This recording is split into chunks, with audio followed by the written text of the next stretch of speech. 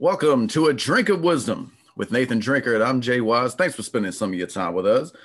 As a reminder to all the listeners, besides being all your favorite podcast platforms, Drink of Wisdom is also on YouTube. Each show segment available. Head on over and check us out. Like, subscribe, share. We'd appreciate it all. Cody's on assignment again today, so it's just myself and Drink. What's going on, brother? Let's talk some sports, baby. You know what it is. Hey, look here. Well, another beautiful Saturday on the Drink of Wisdom show, and let's get into it. You know what I'm saying? We see what they don't and say what they want. Let's roll, baby. We absolutely do. Let's do it. In episode 31, the Jazz keep rolling. Luka's frustration mounts, and the Deshaun Watson thing. Yeah, we've got that covered from every angle. But we begin with the Bucks Pelicans last night, in which Pelicans led by upwards of 30 points throughout that game. Bucks made a little run late. They ended up making it somewhat respectable, but it didn't wind up being enough. Pelicans win their second straight, led by Brandon Ingram's big night. But they also got big nights from Lonzo Ball and Eric Bledsoe from the perimeter. The Bucks led by 38 points from Giannis. They're 11-7 at the moment. Pelicans 7-10. All right, Drink, break this down. What happened in this one? Well, I think you said it best. Here's the deal. We had some guys that was on the back of milk cartons that actually, showed up last night. Your boy won, Eric Bledsoe, by far was the first candidate where I said, oh, okay. This is quite interesting. And then, Brandon Ingram is to me, I know a lot of people like Zion. I think Brandon Ingram is the alpha on this team. I think he's the number one. He has shown to be dependable when you need him. I've been the first and foremost to tell people when it went down, how it went down in LA, Brandon Ingram should have been the player that stayed, not called Kuzma, whatever. Now we see, in the future why. But last night it was one of those games for the Bucks where you say when Bogdanovich didn't make it to the team when he ended up signing with the Hawks, I thought last night was like one of those glaring games where you was like they could have used some more shooting last night. Because Giannis, for whatever reason, Giannis is just not. He's not looking like the two-time MVP. He's not looking like the guy that was on the trajectory to be one of the best to ever do it. He just don't look like the same guy right now. I don't know if it's the free throw shooting. I don't know if it's just people that caught on to the better way to defend him because you're not going to shut him down. He's too athletic. His skill set is too elite to shut him down. But I think the way teams are playing him is pretty effective. You think about this. Last year, the year before, how many times would you turn on the TV and Giannis to drop 35 or he drop 40 and he make it look effortless because he can take 2 steps from half court to the rim and ain't nothing anybody can do about it. Don't matter how good of defense you was playing, it was just very hard to stop him. This year, as I looked at him last night, yeah, he ain't looking at his box office. And I'm not saying it's totally on him why he's not looking like that. Maybe Budenholzer not putting him in the right spots. Maybe, I don't know. But what I do know is this. You went out there and you got smoke checked by the Pelicans, and we were still trying to figure out what the hell the Pelicans are doing. Like, how they going to piece this together. When you got Eric Bledsoe, when you got Eric Bledsoe out here, that's a pun, and I know people that follow Bledsoe. But when you got Eric Bledsoe out here, looking like not only will he be all defensive player, he might just make enough shots to be considered for an all-star. That's not it. That's not it, Milwaukee. I'm sorry. Now, as I broke down the end of the game scoring, I know Bledsoe was in the 20s, Ingram was in the 20s, Zion was in the 20s, and then Lonzo. Now, Lonzo, the problem with Lonzo is he took a lot of shots. In the first quarter, like not even the first quarter, probably the first 7 minutes of action, Lonzo had put up about 7 or 8 shots already. I don't know if that's a recipe for winning, but, props to the man being aggressive, but I don't think you're going to be able to maintain it. Lonzo can't be taking that many shots to open the game. if it's anybody that should be taking those shots, it's Brandon Ingram. If you're not gonna let JJ Redick shoot, then it should be Brandon Ingram. I don't understand why Lonzo was taking so many shots. Either way, to get to this segment,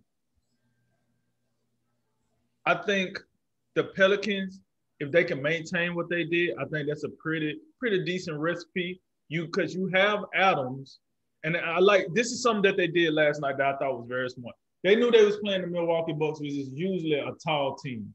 Usually when you got Giannis and Lopez, and then you throw in another body in there, you're gonna have problems shooting over that length. We know Zion is probably gonna be the smallest 5 in most games that he plays. I mean, the only other guy that I can say right off the top of my head that he might not be as small is Montrezl Harrell of the Lakers. Everybody else, for the most part, he's going to be smaller than that 5 of that team usually. And what I like what New Orleans did is now they got him playing majority of the 4, and Steven Adams plays the 5. Now, when Steven Adams is out of the game, of course, Zion is considered the 5, but when they do that little 4-5 matchup, it's good because Steven Adams know who Steven Adams is. He ain't out here trying to put up 30 and all that. No. He's going to rebound. He's going to play defense, and he's going to give you that body in the 5 slot that you need, that toughness. That allows Zion to do what Zion do. So I like what New Orleans had going on with that. I thought that was good, and I thought that gave Milwaukee problems with their size, like I said. But at the end of the day, not to drag this out, I like what I seen with the Pelicans. I just don't know if it's real. I don't know if we can take a whole lot from it. Give me another, month sample of this, and then I might have a different opinion on this. And as far as Milwaukee go, I don't know what's going on there, but they don't seem to have that spark that we're used to them having in the last 2 to 3 years. They used to pop. Even with your boy Bledsoe, as much as we give them crap about how Bledsoe wasn't playing so well, they still, to me, had some type of spark. You even got, the crazy thing is, you got Middleton playing better this year.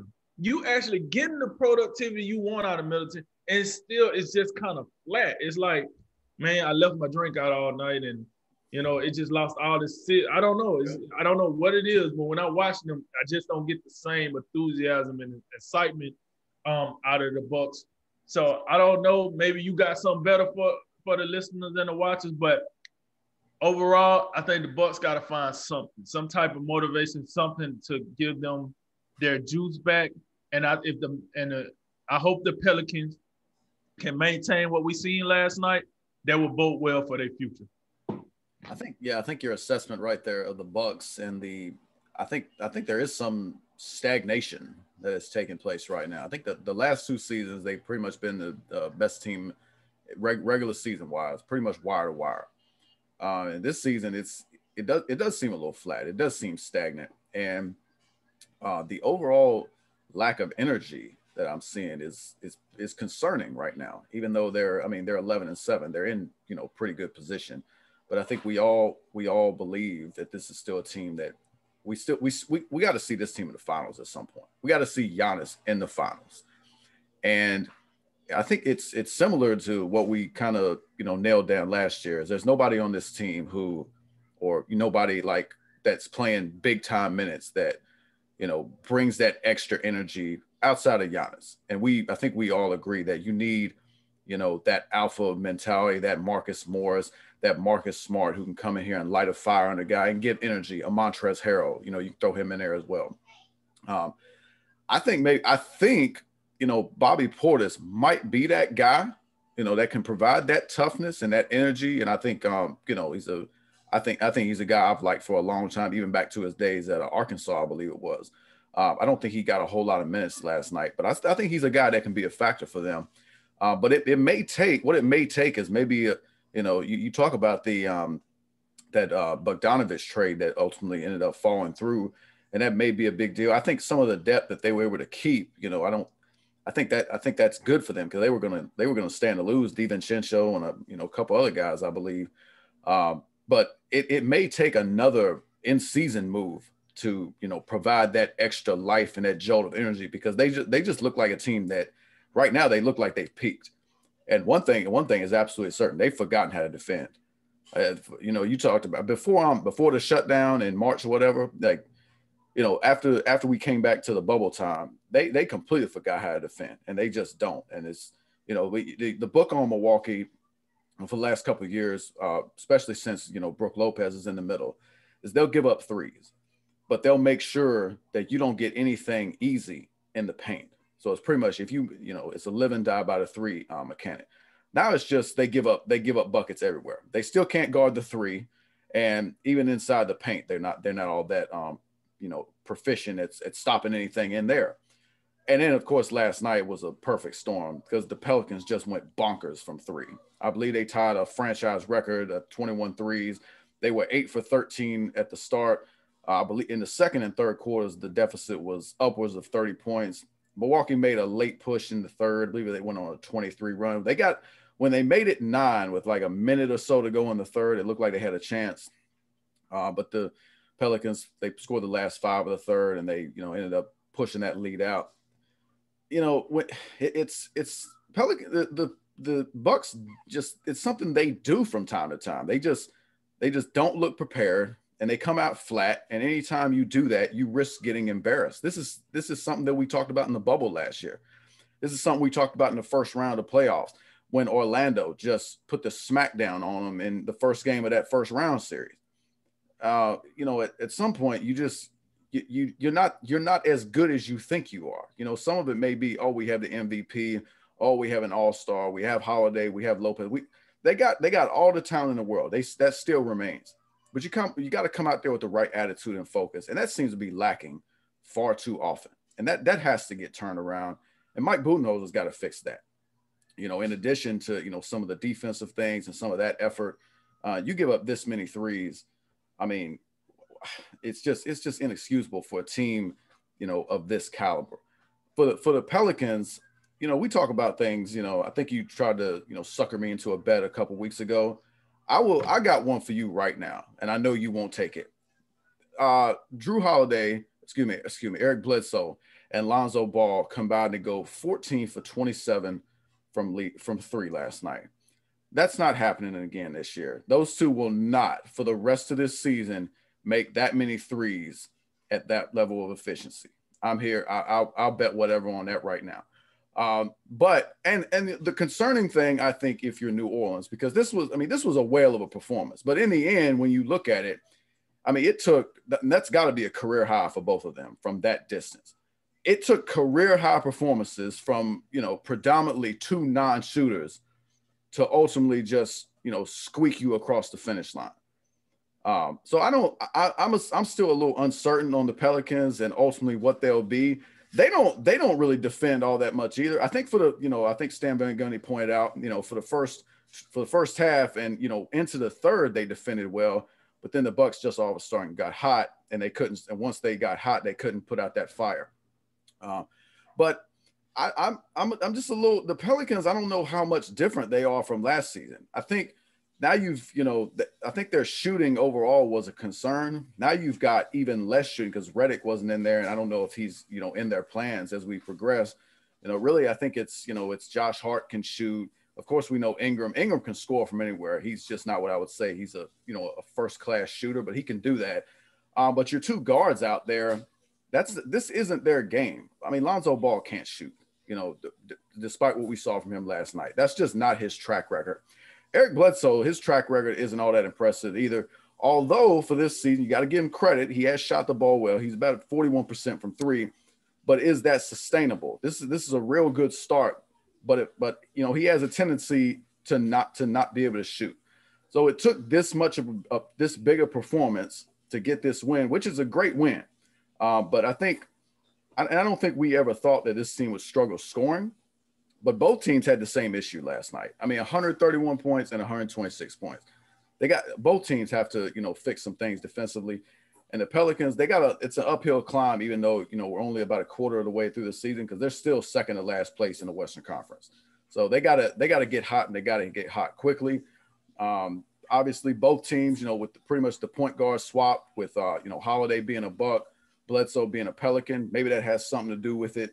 But I think both teams have some concerns right now, and I don't think this for the Bucks, this level of performance isn't sustainable if they want to make an NBA Finals run.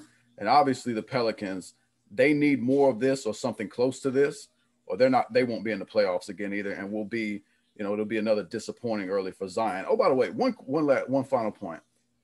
When I start off the lead in, we're talking about Ingram, Ball, and Bledsoe. That is impressive by itself, because I didn't even get to Zion, he was pretty good last night. But I do agree with you, and it's almost a similar thing back to, I think, the Duke days. Zion was clearly the best player and the most phenom, got all the highlights.